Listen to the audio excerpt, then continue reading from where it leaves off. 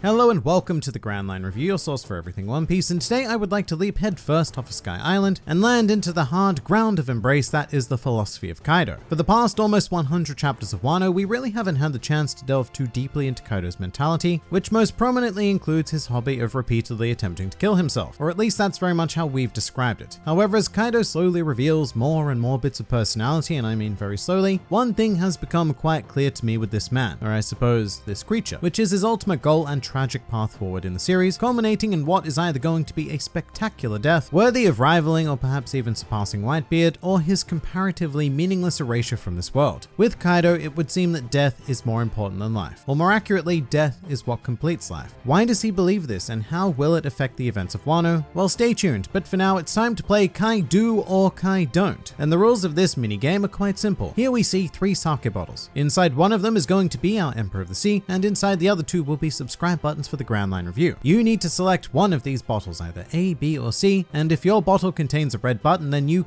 do need to subscribe to the GrandLineReview for regular One Piece content uploaded straight into your YouTube feed, and if you manage to find Kaido, then you don't need to subscribe. Sounds easy enough, right? So go ahead and pick your bottle. I'll give you a few seconds to make your selection now. 5, 4, 3, 2, and 1. Bam! If you picked bottles A and B, then welcome to the Grand Fleet, and if you picked bottle C, then look, I'll get you eventually. But heading back into the actual video, one thing that we've known about Kaido ever since his introduction is that he is a Death Seeker. In fact, the very first thing the narrator said about Kaido is this man claimed he was searching for a place to die. And the Death Seeker concept is nothing new to media. In fact, it's not anything new to One Piece. One of our most loved characters, Nico Robin, was also a Death Seeker prior to the events of Enies Lobby. In her case, this mentality was caused by her childhood trauma and distinct lack of hope for the future, particularly because the one thing that she had been told over and over again is that she simply did not have the right to live. So trauma could be one motivation, but One Piece has another example of a Death Seeker that we spot in chapter 1, being Gol D. Roger. In his case, he had an incurable disease and was going to die anyway, so he decided to choose the way in which he would rather leave this world. And you could say more or less the same thing about Dr. Hirolock on Drum Island, however brief a quest that was. But there are a slew of reasons for characters embarking on their own journeys with the intent of ending their lives. And ever since Kaido's introduction, we've been looking for his particular motivation. And for most of the series, we've assumed it was one of 2 things. Either it was the aforementioned trauma reasoning, albeit different to Robin's case, sort of like the idea that Kaido had suffered ever so much that he just wanted to put a full stop to this whole life thing, which is backed up by the narrator stating how many times he'd been captured, sentenced to death, and all of that stuff. Meanwhile, the other potential motivation would be sheer boredom. As the strongest creature in the world, Kaido is like a player using God mode in any given game, thus making playing the game of life eternally boring, and as such, he keeps throwing himself into the worst of the worst situations just to see if he can gain some sort of entertainment, even if it results in his demise. Both of which were quite difficult to reconcile. The trauma angle, because Kaido does seem very active and motivated with particular goals on this planet, so it's hard to see him having given up on life. And at the same time, his chronic mood swings and depression indicate far more than simple boredom. And recently, I think we found a new and more accurate answer. I won't go into manga spoilers for anime-only watchers or people who just aren't caught up, but Kaido recently reiterated a point that he has stated once before. There was a very curious line in chapter 795, the very first piece of dialogue we hear from Kaido in the series actually, where he states that old Whitebeard did it right. It, of course, being death. And basically, Kaido has now said the exact same thing again, except that he also included Roger in the statement, the latter part of which is fascinating for many reasons. But firstly, I think this does clear up Kaido's motivation. As a Death Seeker, he is actually something of a death worshipper, someone who believes that the act of dying in a correct and impactful manner is what completes an individual's life. In fact, what is done in life is effectively secondary to its final conclusion. And with this in mind, Kaido becomes really interesting to me because I'm seeing this incredible inferiority complex developing within him. Think about it this way. Kaido is the pinnacle of life. He is the most powerful creature in this world, and there is nothing that is capable of even coming close to threatening his life, which would be an ideal scenario for most people because that does bring a nice sense of safety. However, for Kaido, being burdened with this overwhelming strength is almost sort of like a great shame. The fact that he is too strong and too invulnerable to achieve what he desires most, which is death, to complete his life. It's a cool dichotomy, and as such, Kaido is stuck in this really depressing state where he turns to alcohol to drown his perceived failures, but in addition to that, he also develops a hobby of suicide and is even now trying to structure the biggest war that this world has ever seen, all in the service of creating something hopefully capable of being able to give him the death and glory he craves so much. It really doesn't seem like Kaido wants to die to get rid of any existing pain, he just wants to achieve his own ideal of perfection, which he has seen embodied in both Whitebeard and Roger. with Whitebeard, his departure at the Paramount War was one of the hardest hitting moments in One Piece as a reader or watcher, but it also sent incredible shockwaves throughout the planet. He passed away after almost single-handedly leading an assault on the Marines. He died standing proudly, and with his final words he claimed that the One Piece did indeed exist, which set the world on fire. And this is the sort of thing that Kaido wants to achieve. And if anything, Kaido was probably incredibly jealous of how Whitebeard was able to exit life, considering he was the strongest man in the world and he still found a way, something that Kaido has been unable to do. And thus, even though Kaido is the one still living, he is inferior to Whitebeard because he can't find that path forward, at least in Kaido's mind. Meanwhile, Kaido also cited that Roger did it right, which is quite unexpected actually. Throughout One Piece, we've repeatedly heard people mocking Roger's death, particularly the idea that he was quote-unquote caught by the Marines and executed in the weakest part of the planet. Like he met his end in East Blue. Ugh, what a disgrace. But Kaido doesn't see it that way. He doesn't seem to care about the symbolism of the location or the fact that one of the most powerful people in the world met their end via a very basic execution. What Kaido sees is the effect that Roger had in how he chose to pass, which is undoubtedly the most important death in One Piece. And that's also a key difference to remember. Roger was not captured, he turned himself in. This end was chosen by him, and Kaido holds immense respect for Roger's completion, I guess is what we're going to call it. And just a short spoiler section now, because we have something else relevant to this topic to talk about. If you're an anime only watcher or just not caught up with Act 3 of Wano, then please do skip to this time to hear my thoughts on Kaido's future in Wano, but for everyone else, here we go. Someone else who we desperately need to add to this respect list is Kozuki Oden. In fact, before delivering the final blow, Kaido even stated that the citizens of Wano would speak of Oden for years to come, saying that he died a spectacular death. And Oden goes on to state that he doesn't care if they forget his name, which is fine because that's Oden's ideal, but Kaido sees things differently. And then rather than letting him live and writhe around in the pot, Kaido shot Oden, which I always found interesting. Kaido does state that he is going to shoot Oden to put him out of his misery since his body is already effectively dead, but I think about the situation differently now. With this new perspective, I can now see a scenario whereby Kaido assisted Oden in completing the glorious death that he himself is seeking. Death completes a person, so Kaido completed Oden, rather than letting him slowly melt away in a more anticlimactic manner. So instead of a gradually deteriorating Oden, the last image that people have of this man is a samurai standing proud. I am Oden, and I was born to boil. After that line, Kaido hits his cue with perfect theatrical timing and made sure that Oden would be the most memorable figure that Wano had ever seen, which on the one hand is very counterproductive because that memory is leading to the rebellion against him, but then again this is Kaido's guiding philosophy. He can't just stand by and not have such a respectable figure achieve completion. And that brings us to Kaido's future. For quite some time I've suspected that he is destined to die in some form or another, and that is a bit of a controversial thought in One Piece about any character really, because death isn't a thing that Oda likes to engage in all that often. In fact, rather infuriatingly, he more commonly writes and draws death scenes only to retcon them at a later date and reveal that character X has somehow survived, thus ruining the retrospective dramatic impact of their actions. And wouldn't Kaido just hate that? Imagine Kaido watch Pell sacrifice himself on Alabasta. I think Kaido would be quite proud. Pell had completed himself as a guardian of the nation. And then imagine the sheer disappointment Kaido would feel learning that Pell was still alive. What a waste of a character, he'd think, because Pell will never have a better opportunity for completion than that. But with a character whose guiding philosophy is intrinsically linked to death, I have a hard time seeing a situation where Kaido survives his major role in the story. With that said, we're still going to consider it, so things can really go one of three ways with Kaido. Firstly, he achieves his ultimate goal and dies in some sort of spectacular manner at the climax of Wano. Perhaps he gets brought down by the worst generation, slowly coming to respect them, maybe even seeing a hint of Roger and Luffy, at which point he welcomes his completion, which is both tragic and satisfying. Then again, in option 2, we have Kaido meet his death, but not in said spectacular manner. He dies in some incredibly ironic way, like maybe drowning and having his legacy being forgotten by the world because he passed away quietly on an isolated nation, as opposed to say Whitebeard, who died loudly and proudly at the center of the planet, being broadcast to everyone in the world. And I think that would be so, well, incredibly depressing to deny Kaido his goal, but then again, he is an antagonist and they can't usually have the thing that it is they want. And as for option 3, that would be Kaido surviving, which I don't see as highly likely because he would need to have his entire philosophy changed over the course of the Wano climax. He would need to do something like develop a different appreciation for life, one that doesn't focus on the completion of death, which isn't impossible, I suppose. I mean, Luffy was able to change Katakuri's perfection philosophy during their battle, so there is precedent for it, but it's quite a tall task. And the reason why that needs to happen is because, well, what happens if Kaido's philosophy doesn't change? Well, he gets beaten and then he just continues to do that same thing that he's always done. He might retake Wano, he'll definitely continue to instigate a world war, and who who's going to stop him. As it is, it's going to take an impossible combination of forces and fate just to give us a singular opportunity to defeat Kaido right here and now. And if we don't, then he'll just keep showing up and we just don't have the time to deal with him going into the final saga. So that's why I think it needs to be one of two things. Either he dies and is removed from the story, or he changes his views and retires quietly into a corner somewhere, never to bother people ever again. And I suppose thinking about it, it's not as ridiculous as I might have thought to morph Kaido's philosophy. That's kind of what Luffy does best, really. Crush the dreams and ambitions of his opponents rather than kill them, and then said opponents just sort of fall away from prominence, allowing Luffy to proceed with his own wild ambitions. I'd be pretty incredibly curious to see how it happens, I guess. To find a way to disenfranchise Kaido with the whole death idea. Once again, I think it's a tough ask though, and I'm still much more on board with the idea that Kaido will get what he wants during Wano, and that somehow everyone will be a winner. But I do feel much more invested in Kaido after exploring this thought. He isn't as flippant or as shallow to me anymore, and I very much look forward to learning even more about the strongest creature in the world. But what do you guys think? Please do leave your thoughts in the comments below, or even join my Discord server. And if you'd like to see more videos like this, then please do go and check out some of my other content, or even subscribe to the channel for more glorious One Piece business uploaded straight into your YouTube feeds. But for now, this has been the Grand Line Review, and I'll see you next time.